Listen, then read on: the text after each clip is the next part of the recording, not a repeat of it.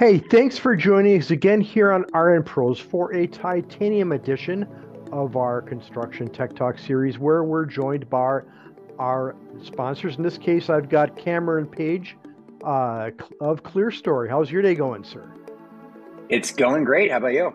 Well, pretty good. I've been looking forward to this talk for a while.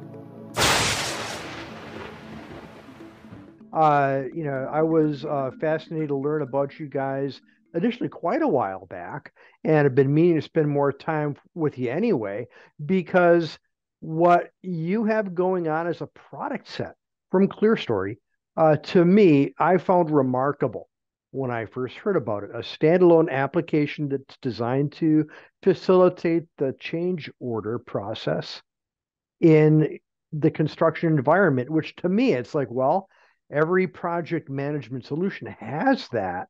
So, what's the deal or the need to have something that is its own thing? Is there a particular reason that you're doing this like now and it became something that seemed a good thing to pursue?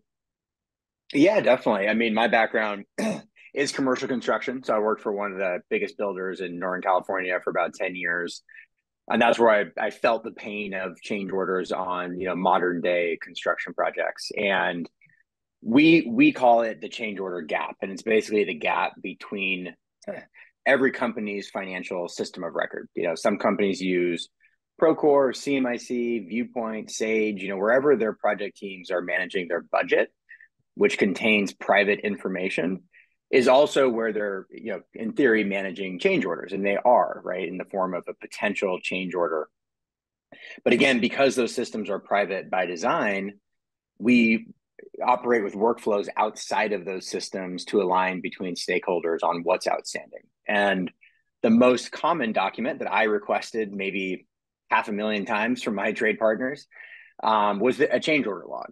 And the reason why I asked for a change order log from each of my trade partners was I wanted to understand what risk was out there. And of course, if you have 30 trade partners on a project, getting a consistent updated log back from each one of them, one is inconsistent. They each have their own format. Two, they're slow to get back. They're often wrong or incomplete. And the second you receive it, it's out of date, right? Because it's a static document. And so that's what we call the change order gap. And on top of that, there's a bunch of other workflows that go into it, right? There's design changes where you just send them out to your trade partners and communicate them upstream to your client, trying to hunt down pricing on those. Field directed extra work, which is, everyone hates it, but it's part of the industry, right? If a pipe breaks in a building and you need someone to fix it, you're not going to ask them for an estimated quote on what it costs to fix it. You're going to have them go fix it, and you're going to track it on a time and materials basis, and you're going to verify the work that was done. And so typically that I have one right here actually. That process is done on triplicate carbon copy paper, and it's one of the workflows that falls in the change order gap. And so that's the gap that we focus on. So when people hear, hey, you guys are change order software, initial reaction often is, we already have that.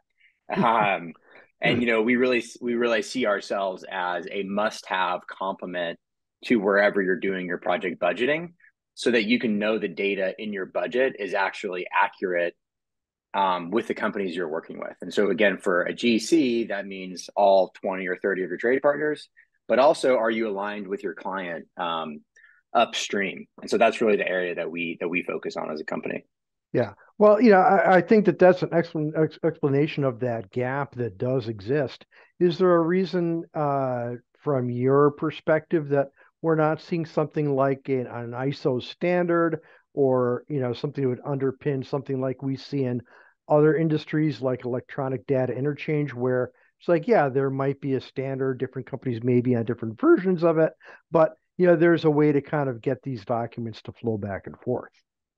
Yeah, no, it's an interesting question. And I think when it comes to construction documents, AIA has a whole suite of documents they've produced that are standard. One of the interesting documents that is missing is actually the change order request document. AIA has a change order document where you're going to issue an updated contract to a sub-tier contractor. But the actual request document is a document that it's kind of the Wild West. Every company has their own format, cover sheet template that they use to break down the change order request. And that's a lot of where the friction in the change order process occurs, right? Because every company has their own way of presenting it.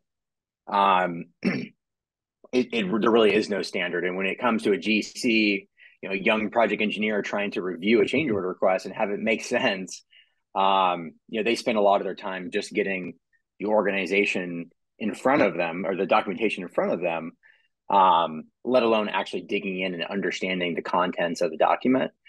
And so, I think we offer a suite of tools to, one, standardize just the organization process of receiving these documents. And Yeah. So within the application, are there given bits of functionality that make sense to explain here to help folks understand exactly what this thing's going to do for them?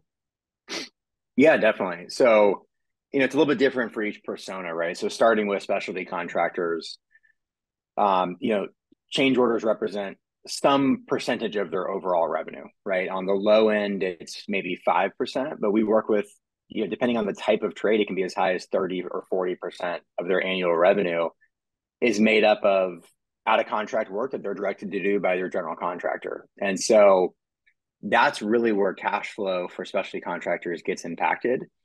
In our opinion, it's less on the actual billing side because they can at least account for that billing, right? The billing timeline is set in the contract.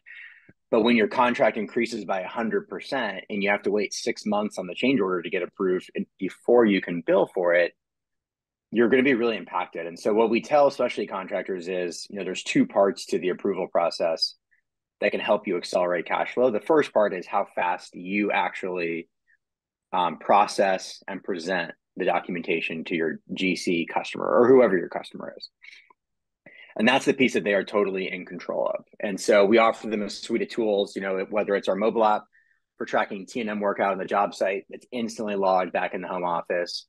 With the click of a button, they can price a change order request and send it to their GC. So oftentimes what takes weeks or months can take minutes.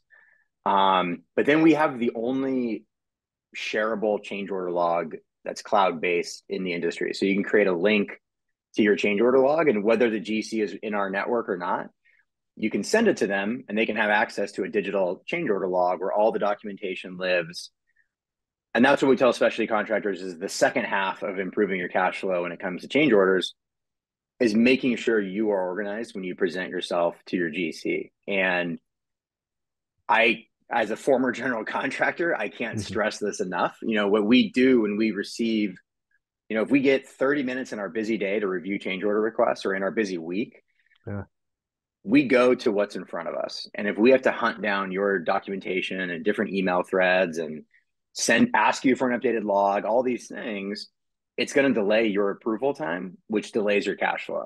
Yeah, so it seems like you've got a solution for both subs and generals, which, not every product out there, cuts across both those demographics. But when it comes to figuring out which subcontractors and generals ought to be listening to this and say to themselves, yeah, this is something that is a fit for my business. What are some things about like the size or complexity of those companies or, the size of projects they may be involved in or the number of different trading partners they have that ought to, make them an excellent fit for Clearstory? Yeah, the way I would frame it is the short answer is everyone.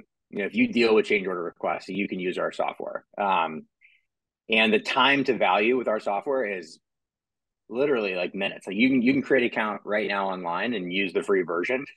Yeah. And what I would say in terms of like size of company and things like that, the company I worked for, the biggest project I ever worked on was $300 million corporate campus, ground up projects, all Well, the way that's not down to chump small. change. So, Yeah, all the way down to like small 6-week tenant improvement projects. And when I started the company, I knew it was really important that we could support those fast-paced projects. And that's really where we focused on the early days. And the reason why is a couple of reasons. One, it helped us as a company build a product that was easy to onboard. Because if you can't get a 6-week TI, you can't have 2 weeks of training and implementation. It has to be ready to work the first day. But also on the smaller projects, especially for a general contractor, your fees are smaller. And one $5,000 change order request can have a pretty big impact on fee erosion. And by using our tool, you can almost completely mitigate that risk of unknown change orders or surprise change order requests, or maybe your superintendent signed a T&M ticket you weren't aware of. And after the project, you find it because the projects are so fast paced. So really what we tell customers in the market is, we work with small, fast paced TI contractors all the way up to, we're working on, large chip factories and battery plants and professional sports stadiums. I mean, all the way up to multi-billion-dollar projects. And on the specialty contractor side, the same is true. We really pride ourselves on helping SMB, small business, husband and wife painting contractors or paving grading contractors that maybe have 3 field users and two people in the office. They can get a tremendous ROI out of our software. But on the larger end, we work with the largest drywall company in the United States. We work with Kone Elevators. We work with the largest painting contractor in the U.S. So if someone again is like, wow, well, everybody, well, I'm part of that. And you're starting to wonder about, well, if I, want to explore this, what kind of investment should I be anticipating here? What's the pricing strategy for people? So we try and keep it simple. It's a user-based pricing model. There is a small setup fee as well, that gets you started with a certain amount of users. And the way we look at it is, we are typically a complement to your internal financial software. So, and we are priced as such, is I guess what I would say. We don't publish our pricing, but the ROI on our software is pretty dramatic. We work with customers who save hundreds of thousands, if not millions of dollars a year and pay a small fraction of that to use our software. Yeah, yeah. So would it be like, someone be able to, get by within like 4 figures for a year for a smaller company? For a smaller company, definitely. Okay, okay. Yeah. Well, that, helps, I think, a lot of people kind of put this into a bucket in terms like, well, yeah, how many different mishaps can we avoid that would, wipe that off the boards immediately?